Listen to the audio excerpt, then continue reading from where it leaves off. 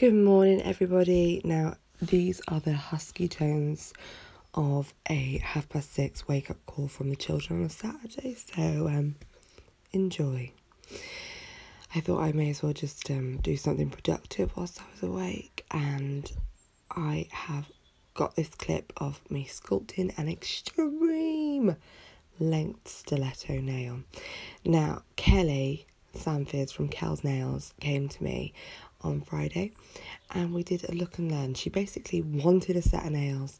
She wanted me to talk through and show her how I do my thing. And she wanted a sculpted, super long stiletto set. So this is what we're going to do. And I will get the design up for you as well. So first of all, I'm going to sculpt a clear base. So I've got that lovely platform to design on. I struggle to create everything upon the form, so I create a clear base, I will file it, and then I'll go in and design again. I do it that way because although my application is nice and thin, if it's slightly higher on one side, or if there's a lump or a bump, or if it's just not even, that will show throughout the whole design. If your design is slightly higher on one side, so will your coloured acrylic, so will your glitter, so will your encapsulated layer. And then when you go to file, because that one side's always been a little bit higher, you go and you file your design out. And we've all done that. I've done that loads of times. So I feel that when I go in and I file it back down super smooth and make it even thinner, then that really does help my design. Overall, it just looks so much nicer when I do it this way. Right, so I'm placing that first bead right at the free edge of this nail, okay? I do not care about the shape or the length at this stage. I've got Kelly's hand elevated on the bath aid that I use. The bath aid is something, just a bath step. Lots of people are using things now, but I keep the hand elevated so that gravity can pull product down. So that first bead, like I say, I don't care where that goes because gravity can pull it down. All I care about is making sure that I cover the two stress areas on this nail, which is the side of the free edge. If it's going to snap, that is where it's going to be. It's going to be my fault because I haven't placed enough product at those 2 points. So I make sure I cover those first, and then I concentrate on walking that bead down to the length that I desire, or my client desires. So it doesn't matter if I only pull this to a 2. It doesn't matter if I have to go in with 4, 5, 6, 10, 15 beads. Nobody's going to know about it. So don't get hung up on watching techs who do it in one bead and they just blah, blah, blah, blah. They pull it all the way down and they make it look amazing. It really doesn't matter. You don't know the journey that they've been on. They might have been somebody who needed to put in 15 beads. I'll put a few in. It doesn't matter. So just get there in any way that you have to, but don't stress about how many beads it takes you. Today I'm using the Kirsty meakin forms.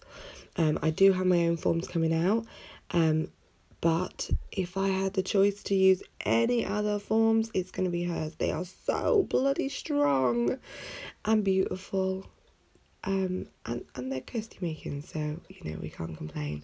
They're amazing. I really would recommend them. So yeah, this one we're going to have an extended nail bed on it. So first of all, I'm going to create the length. I'm going to do the free edge of that nail. And then, like you've seen, I've gone in and done a clear bed on the natural nail. We're not going to do that because I know it's going to have a reversed nail bed on it. I can just go in and create that. Gosh, this is like my phone sex voice, isn't it?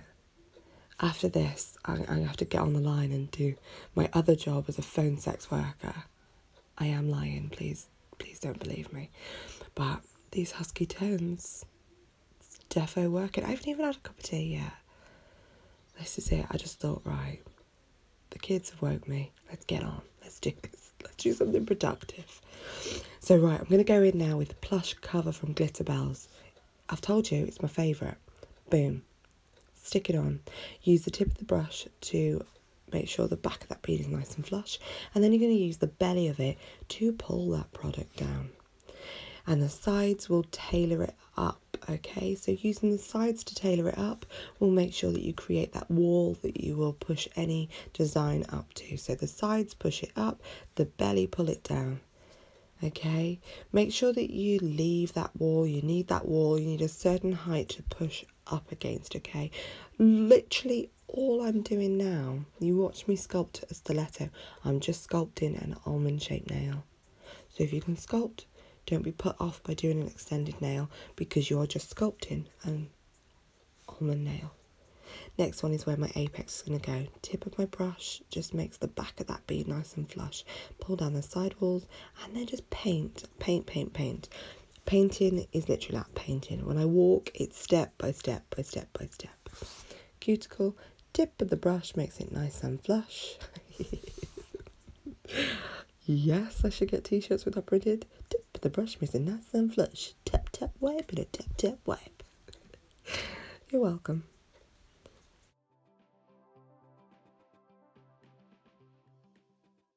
Okay, I had to cut off and have a little giggle to myself. Oh, sometimes I make myself proper chortle. Oh, right, my brew's ready as well, so I'm gonna go, but thanks for watching, thanks for subscribing. If you don't, please do. It'd make me weekend, make getting up this early proper worth it. So thanks for watching. I will get this design up. If you head over to my Instagram, you will see it already. It's fucking awesome. It's amazing. It's lovely. Really, really nice. We've gone for a dark mermaid. Yeah, it's nice. It's really lovely. So please subscribe, like, comment, and yeah, thanks. I'll get that design up to you super soon. Just got to download it from the iCloud, so it could take 17 days. Okay, I love you all. Bye bye. Mwah.